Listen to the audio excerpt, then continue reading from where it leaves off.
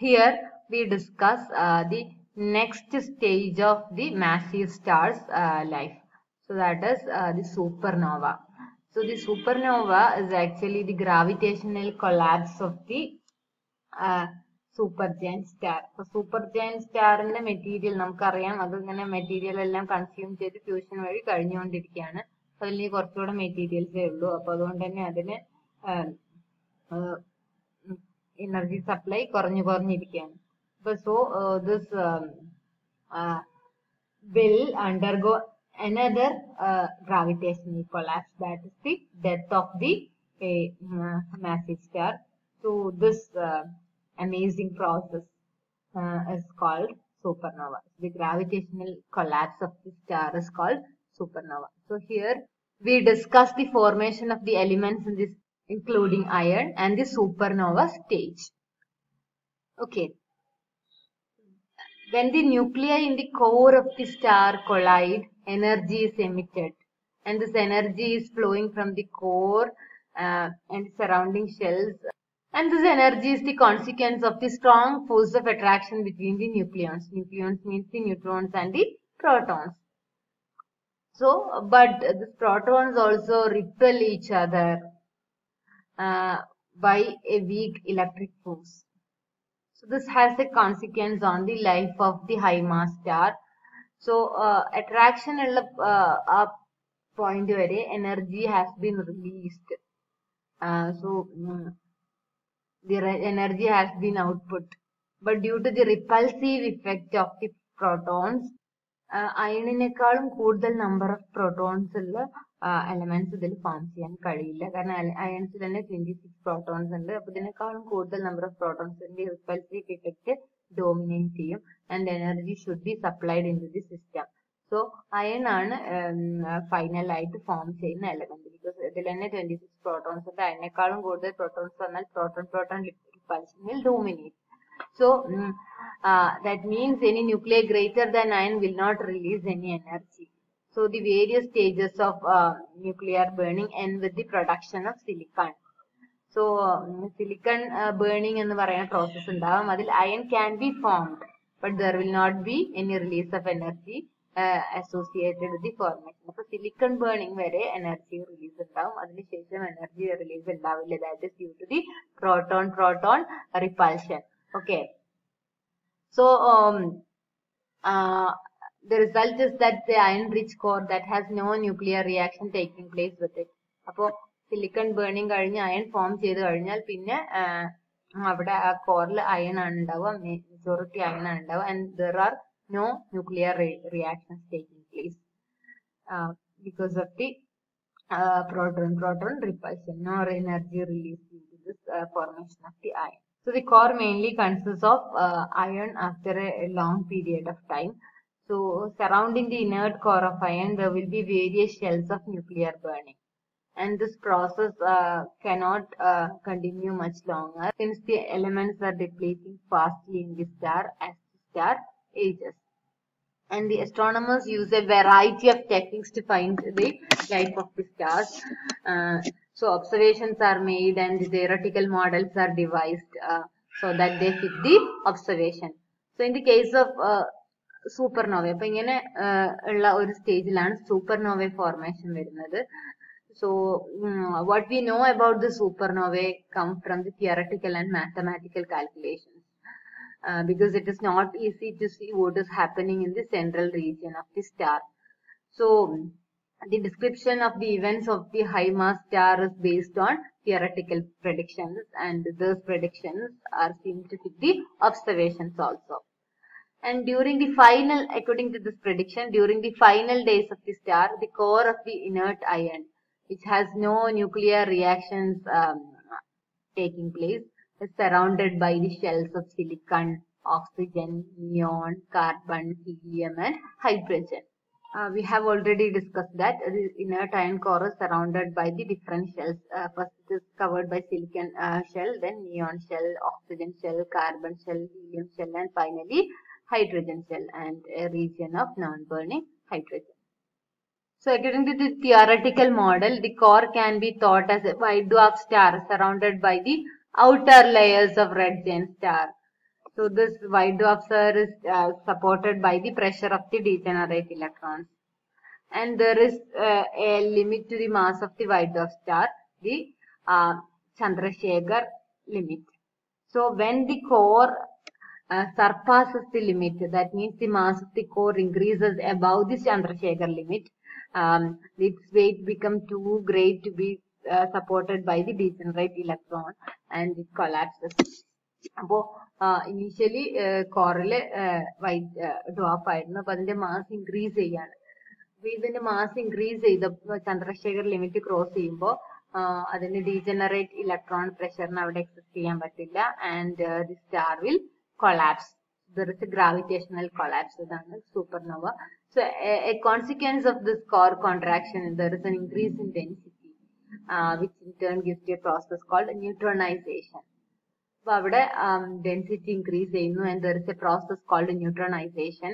So in this process, the electrons react with the protons in the ion nuclei to form neutrons.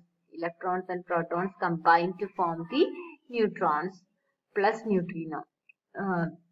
So this neutronization reaction will also produce a neutrino.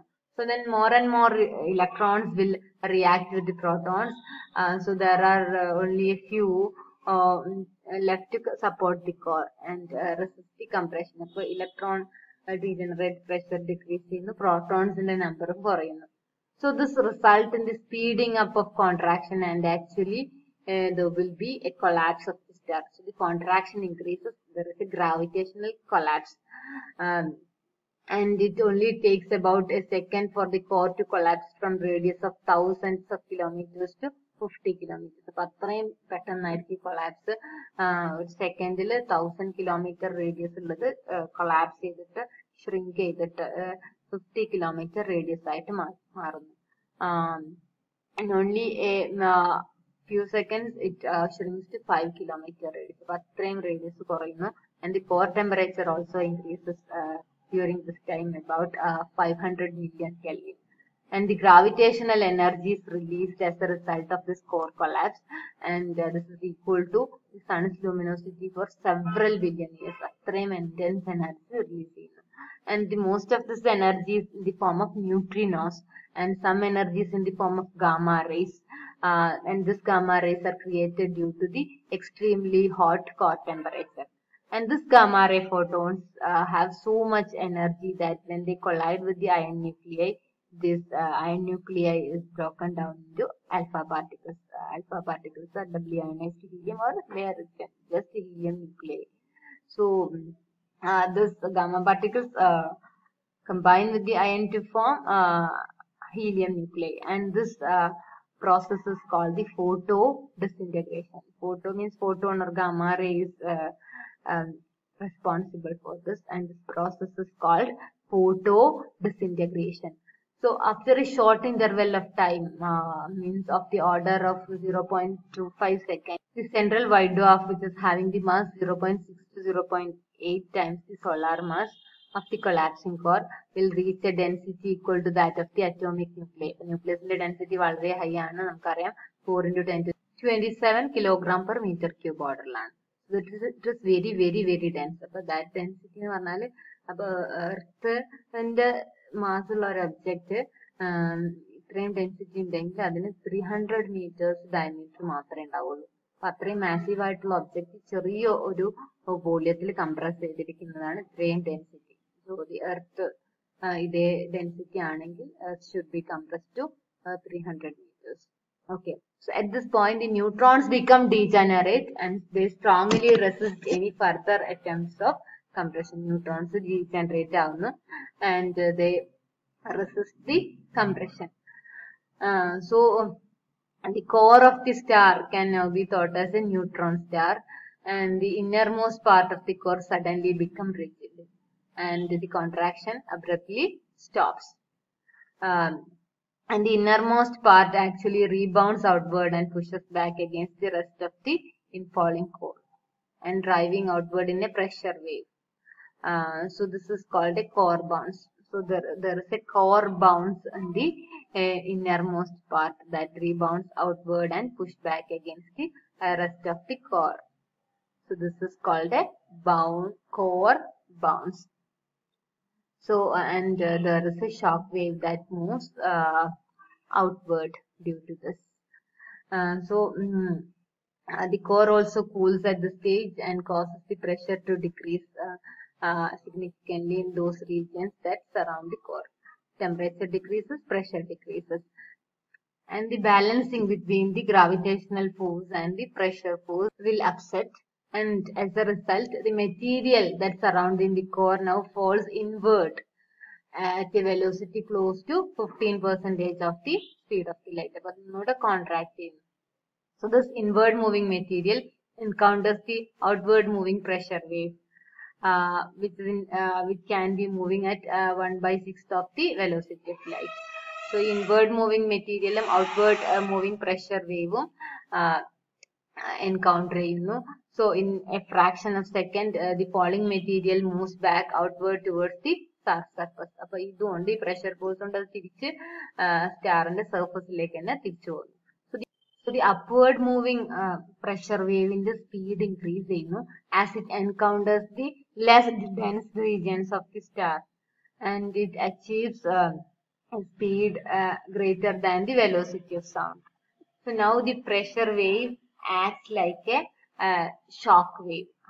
So this shock wave in the outward movement is figure represented, and this figure shows the evolution of a supernova explosion. This represents the stages in the supernova explosion. So those neutrinos produced as the result of the neutronization will escape from the star in a few seconds, but it takes a few hours for the shock wave to reach the surface. So most of the material of the star is pushed outward by the shock wave and is expelled from the star at a velocity many thousands of kilometers per second. The energy released during this event is very high, of the order of 10 to the power 46 joules. Okay, which is 100 times more than the entire output of the sun during the last 4.6 billion years. അപ്പോൾ ഒരു supernova എക്സ്പ്ലോഷനിൽ തന്നെ sun ഇത്രയും years തന്ന എനർജിയെക്കാളും കൂടുതൽ energy release ചെയ്യുന്നു. And the visible light we observe is about only 1% of the total energy released during the supernova explosion. So supernova explosion il undavunna energy athrayum enormous aanu. Adinte ekadesham 1% nammal കാണുന്ന visible light vare ullu.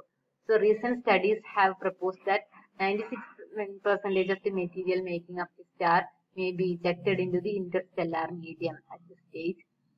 And this is used for the future generations of star formation. നമ്മൾ already പറഞ്ഞിട്ടുണ്ട് star formation figure ലും supernova വരുന്നുണ്ട്. ഈ 96% of the material eject ചെയ്യുന്നു, അവിടുന്ന് future stars form ചെയ്യുകയും ചെയ്യുന്നു. But before the matter is ejected, it is compressed to a high degree that new nuclear reactions can occur within it. And this reactions can form all other elements heavier than iron. അപ്പോൾ ഈ matter reject ചെയ്യുന്നതിന് മുമ്പ് അത്രയും compression കൊണ്ട് പുതിയ nuclear reactions അവിടെ happen ചെയ്യുന്നു. Elements such as zinc, tin, gold, mercury, lead and uranium are produced. അപ്പൊ ഇനീഷ്യലി ആ കോറിൽ അയൺ മാത്രമേ ഉണ്ടായിരുന്നുള്ളൂ. അപ്പൊ ഈ കംപ്രഷൻ കൊണ്ട് new other elements are also formed. So all the stuffs that make the Earth, solar system, etc. are formed longer ago in the supernova. So this new supernova explosion or the explosion of the star surface due to the shock wave is the cause of the tremendous increase in the luminosity. But after a few months, this surface will cool and the brightness will fade. So during this later stage, the main source of supernova's light is from the radioactive decay of nickel and cobalt nuclei, which are produced in the supernova event.